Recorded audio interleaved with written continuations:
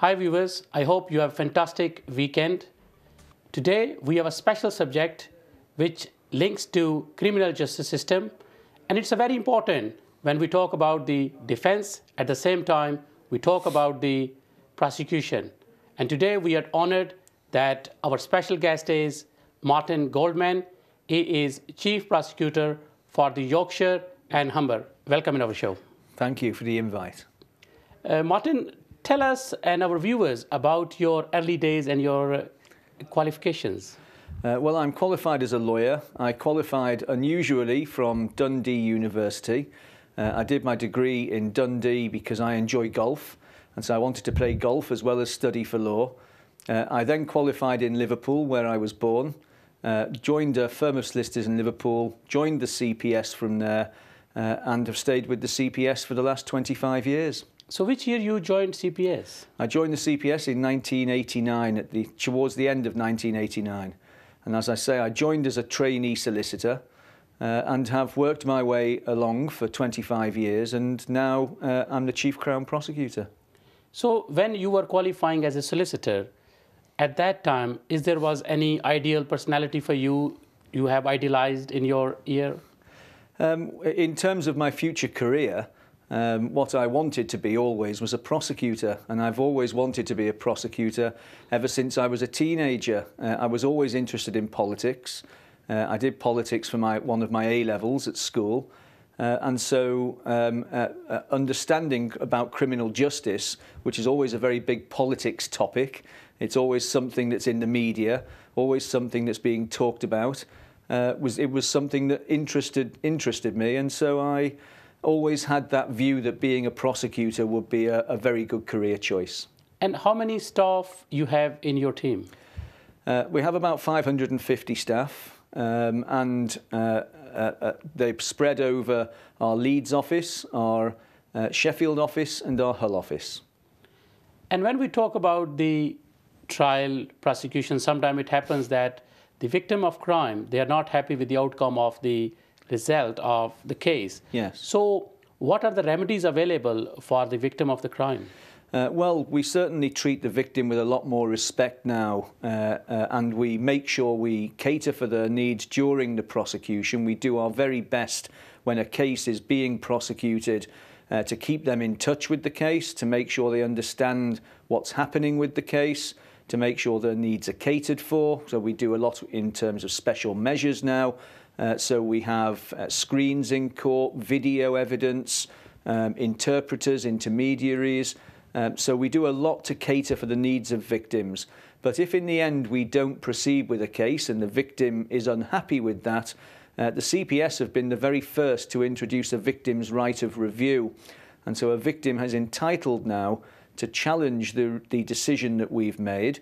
It then goes to another part of the CPS, independent of Yorkshire and Humberside, and it gets a second review to make sure that the review that we've done is of the right quality. And sometimes they say we've made an incorrect decision and we go ahead with the case. Sometimes it happens that the Crown prosecution has prosecuted the accused, but what happened, the outcome was not as the foresee reasons or as per expectation of the victim. So what are the remedies for them? For the victim in those circumstances? Yes. Well, justice has to flow. And so the CPS can prosecute. If we convict a defendant of an offence, then they stand before a judge and the judge will sentence them.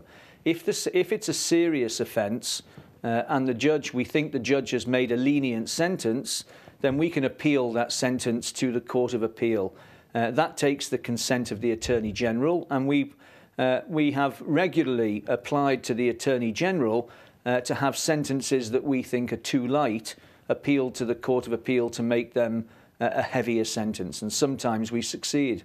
So how complicated is this procedure for Crown prosecution to go and apply for that office to get the consent? It's not that complicated. We have to do things in a rush because we only have 28 days to get the entire thing done and before the Court of Appeal. So if a victim said to us that they thought the sentence was too light a week after the sentence, it means we've only got 3 weeks left. If they say it 2 weeks after the sentence, then we've only got 2 weeks left. So we're always trying to make sure that we get as early a notification as we can, so that we've got the maximum time. If we have that time, then we'll get it done.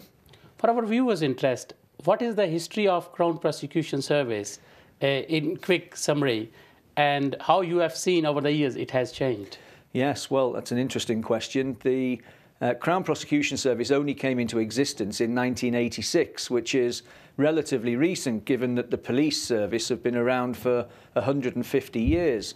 And the reason why the CPS was set up was to provide an independent and objective decision around who should or should not be prosecuted, because it was believed at the time in the 1980s that the police who investigate cases, if they also prosecute them, then they're prosecuting people who shouldn't be prosecuted because they've already put a lot of time and effort into the investigation. So the CPS was set up to make sure that people who shouldn't be prosecuted are definitely not prosecuted, because we make decisions on the evidence, on the code for Crown prosecutors, and the fact that the police might have done a lot of work doesn't mean that we should automatically prosecute.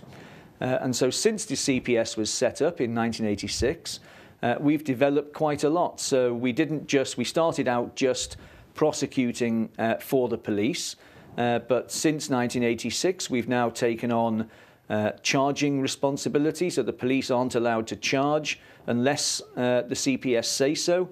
And we've also taken on a lot of our own advocacy, so we send our prosecutors into the Crown Court and into the Magistrates' Court. So we've developed the range of our skills and the range of our influence. So what are the average of per year cases Crown prosecution under your leadership deals in the whole of the region? The average cases, how many number of cases you deal How many? with? Well, Yorkshire and Humberside is the third biggest region in the country. So we will prosecute about 55 to 60,000 cases a year. That includes about 100 homicide cases, about 400 or 500 rape cases, about 12 or 1300 sexual abuse cases, thousands of burglary cases and theft cases and assault cases, as well as some of the minor cases like road traffic cases or minor assaults or public disorders.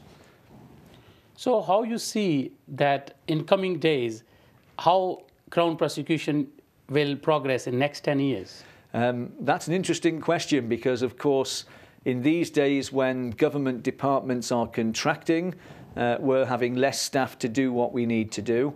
I think in the next 10 years, the Crown Prosecution Service will become far more digital. The whole criminal justice system will become far more digital. I think there'll be a lot more dealt with online, a lot more criminal work dealt with online. It'll look very different to how it looks today. But I think that the CPS will still have a big presence in the big cases that are in the Crown Court, in trials in the Magistrates' Court. It's just, I think they'll be handled a little bit differently. And if somebody wants to apply, especially for the prosecutor's role, what is the procedure and how they can apply? Well, at the moment, we're not recruiting because, as I say, like with other government departments or government-funded organisations, we're contracting rather than expanding. But we are taking on legal trainees. And the CPS nationally, the CPS is a national organisation, and the CPS nationally advertises for legal trainees. And Yorkshire and Humberside has a very good record of being part of that intake. So we take up to 3 legal trainees every year. We promote 2 internally. So we have people who are qualifying and are sponsored by ourselves to go and encouraged by ourselves to get legal qualifications, and we give them training contracts. But we also take people from the outside as well, so that we get a good balance of people coming through. Is there any opportunities for the youngsters who want to do some work experience?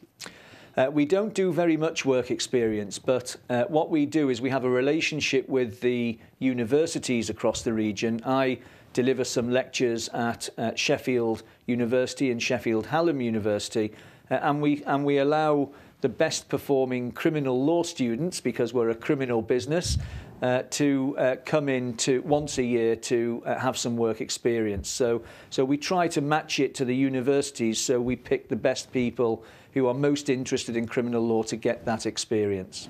Because your department always have a very important duty for prosecution.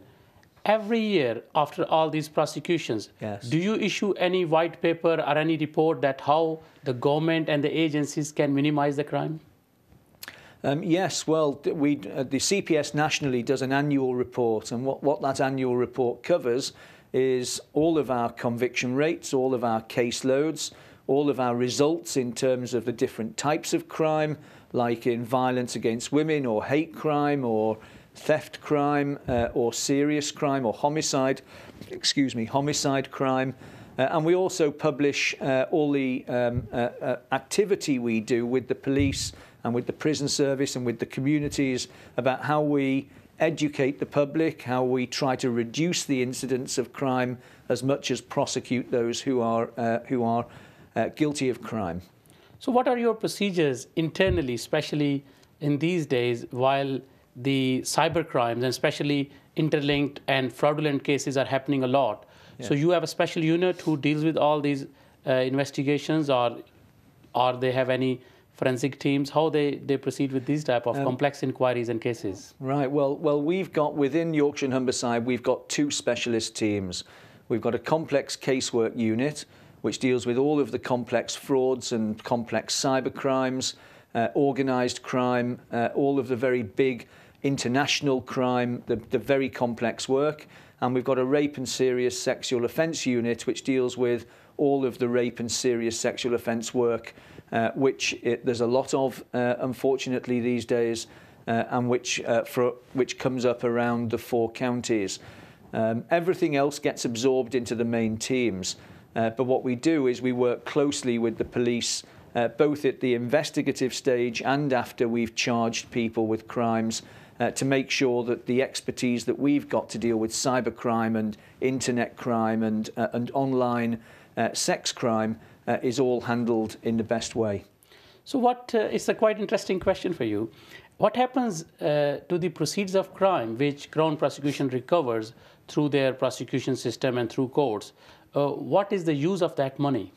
Well, it's a very good question, because the most important thing to say with proceeds of crime is that because we've taken that money off the criminals, it is ploughed back into the criminal justice system to give us more capability to allow us to go after more criminals. So we work closely with the police. We've got CPS prosecutors based in the police proceeds of crime units, so that we can target and get as much money off the criminals as we can. And in Yorkshire and Humberside, we are the second most successful of doing that in the country, nearly as successful as London. So we took £5 or £6 million off criminals in West Yorkshire alone last year. Across the region, it was about double that. And if you take into account the police who can take money directly, it's a lot more than that. So we are removing the gains of criminals from them quite a lot. So is there any suggestion that this money can be used for the students who wants to specialize in criminology or any specialized degree in the universities? No, it's not meant for that sort of application. The proceeds of crime is meant to remove money from criminals and to give us a bit more capability to allow us the capacity and expertise to go after more criminals. Any money that's left over from that goes to the Home Office and the government, so that we don't have any perverse incentives. It's focused on what it needs to focus on. Do you think this money should also be used on the social sector, like housing or parks or the facilities for the poor areas? Well, definitely it is. I know, talking to the police and crime commissioners, for example, Dr. Alan Billings in South Yorkshire, as well as Mark Burns-Williamson in West Yorkshire, that they plough a lot of this money that the police get back into the community to do drugs rehabilitation work, to improve facilities, to improve the community groups who provide support for people who've suffered as a result of crime. So it's definitely used to plough back into the community to improve the community, as well as giving us the capacity to go after more criminals. You have conducted a lot of criminal cases. So what are the good qualities, 3 good qualities of good advocate? Of a good advocate? Well, preparation is really important. A good advocate should always know the case when he's going into court, when he or she is going into court. That's the most important thing. The second thing is to be able to project yourself very positively so that you can engage the court and a jury especially in the case itself. So having a really good voice, a really good style of talking, because you've got to persuade 12 members of the public that your case is the good case, and also then being able to react, to react on your feet to things that happen in court, because often things will come out that you don't expect, either from the defence or from the judge. The jury might ask a question. You've got to be able to be nimble in your mind so that you can answer questions quickly. And what is your message for our viewers? Because a lot of youngsters are watching it, our viewers are watching it, especially the law students. What is your message? I'd say being in the legal profession is a very noble profession to be in. The legal profession is often knocked these days for all sorts of reasons, but actually when your heart's in the right place, the legal profession is a wonderful, wonderful profession to be in, because you can really make a difference to people out there, whether it's in criminal law and protecting the communities from criminals and getting criminals locked up so that they don't go on to commit crime, and making a difference to people's lives, or whether it's in civil law or family law or tribunal work. It really makes a difference to people when it's handled right and for the right reasons, and it's a very, very decent profession to be in, and I'm very proud to be in it. And who is your favorite golfer? Because you have mentioned that golf Yes. is your favorite sport. Jack Nicklaus was my favourite golfer because he was such a gentleman. He actually was a very big influence over me, because he had his heart in the right place. He always did the right thing. I remember in the Open Championship, he conceded a putt to one of his oppositions because he didn't want to put him to the test of missing a putt when it wasn't right to do so.